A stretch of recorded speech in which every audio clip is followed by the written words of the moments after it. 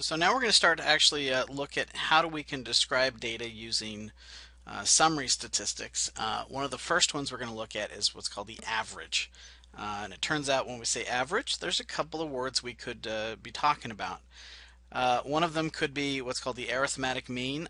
This is what most grade school kids know of when we say mean or average. It means add them up, divide by the total number of observations. It's this nice formula down here. We have something called a population arithmetic mean. The symbol is mu. It's a Greek letter. It's that fancy looking U. And then we have something called the sample arithmetic mean, which is x bar. And I'll give an example of that. That's this symbol right here with a bar on top of it. And the way we calculate the sample mean in both cases is add them up and divide by the total number of observations. So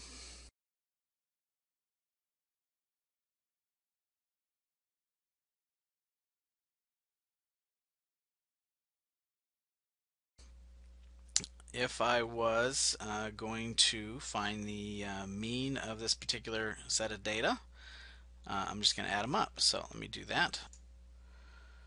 Okay, so I'm going to just add up the 23 plus the 36 plus the other 23. And then how many total observations do I have? I have 1, 2, 3, 4, 5, 6, 7. And so I'm going to type that in a calculator and give you a number here in a second. Okay, after adding them up, I got 174. So I divide that by the 7 and I get 24.9. So the population mean of this particular group of data is 24.9. Okay, so this next one is actually a little more complicated than perhaps it's going to sound.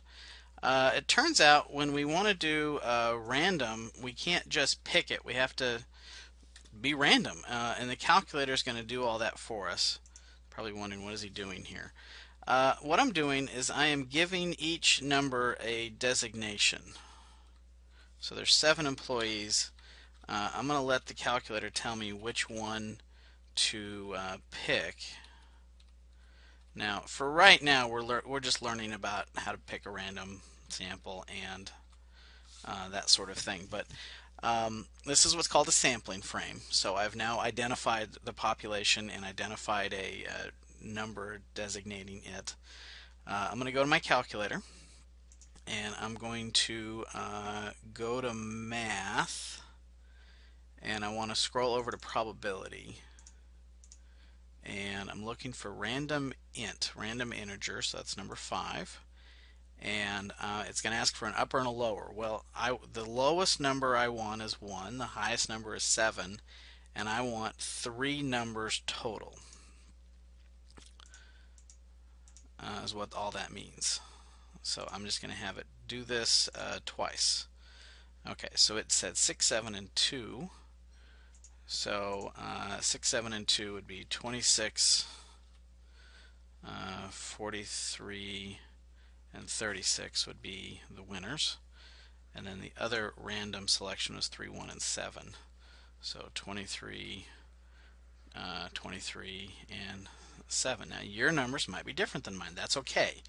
It's more useful to learn the process of getting a random number than at this point necessarily to match me.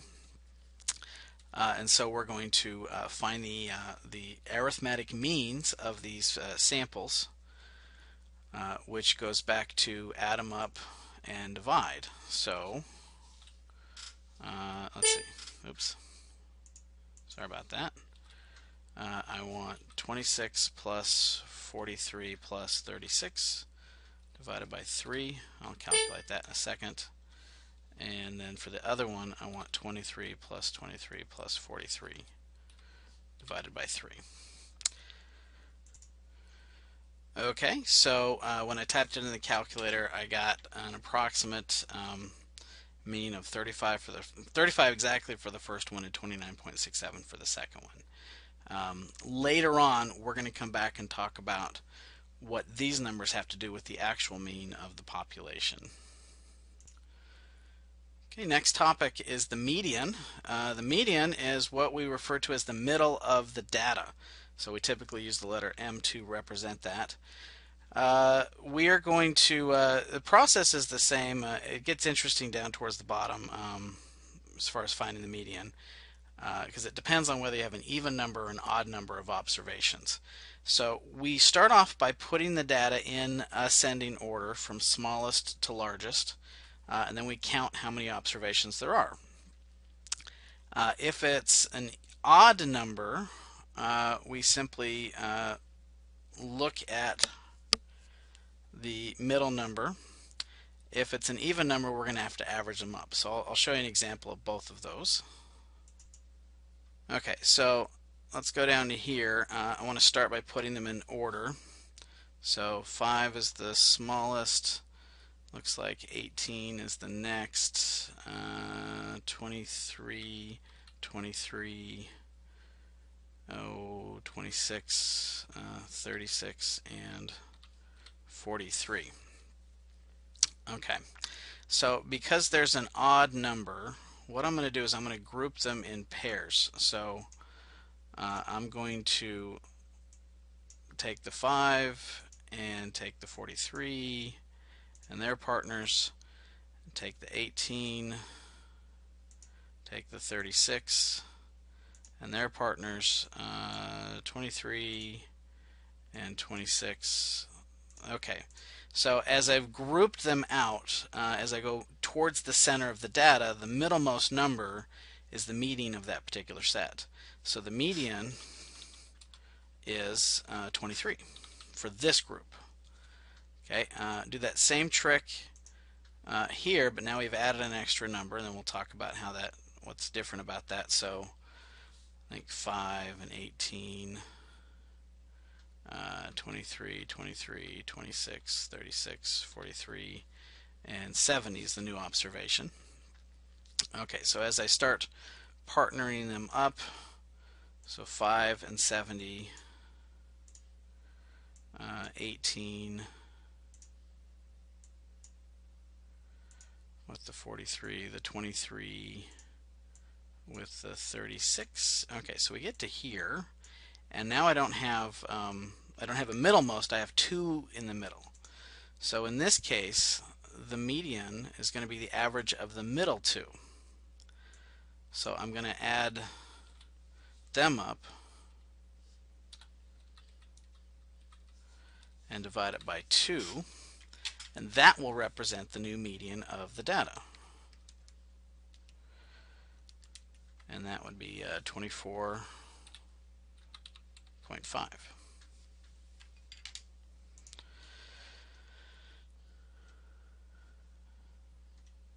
Okay.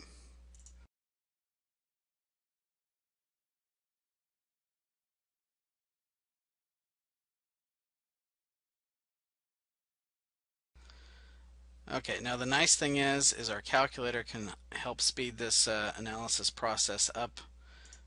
So let me go to stat edit, and let's type in some information here. This is from an earlier problem. If you've got information typed in and you want to just delete out what you have, highlight list 1 and hit clear and then arrow down. I'm going to warn you, if you hit delete, sometimes that will take out the entire list and we have to reset the memory. So just avoid caution on that. The other way to do that, delete out numbers, is to come down once you hit stat and hit clear list, and that will also get the job done. Okay, let's type in that list of 23, 30. Let's do the one with the 70. And let's just type that in. So let me speed this up. Okay, so now that I've got that typed in, I'm going to have the calculator do the median and the mean. There's several ways to do this. We're going to go with this one. So let's go second list, go over to math, and it says mean and median. Alright, so it's going to say, oops, I need to be on the home screen. So hit second quit. Now do what I showed you. Second list, and then arrow down to mean, and it's going to ask for, well, mean of what? Well, hit list, second list, and then just choose list 1, and it will tell you the mean. And then we can also have it calculate the median for us of that list. Second list, math, and then go to median.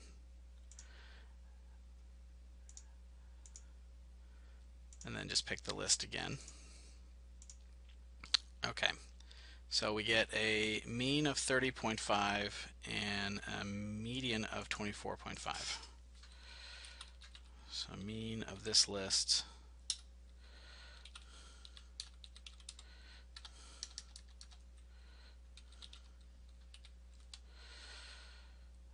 uh, 30 and 24.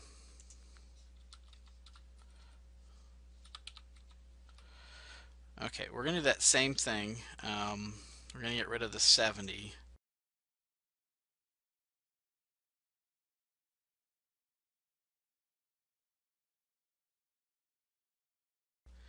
And we're just going to do it with the original numbers.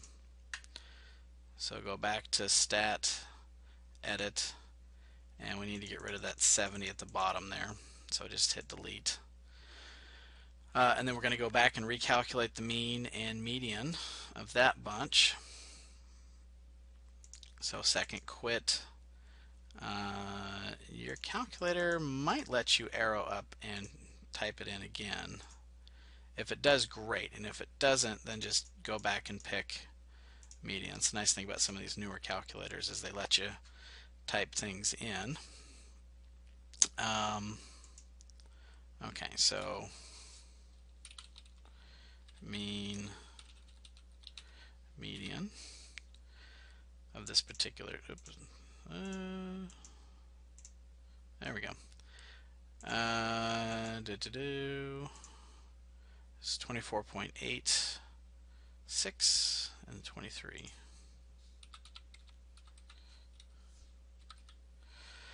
Okay.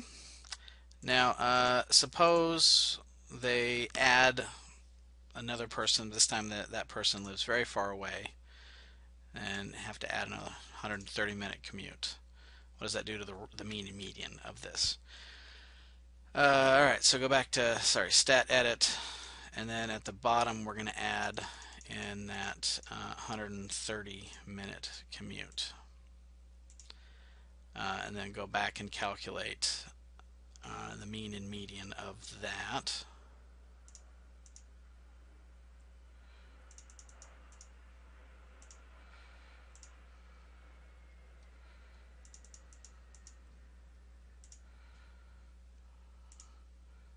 Okay, so let's see, we get 38 and 24.5.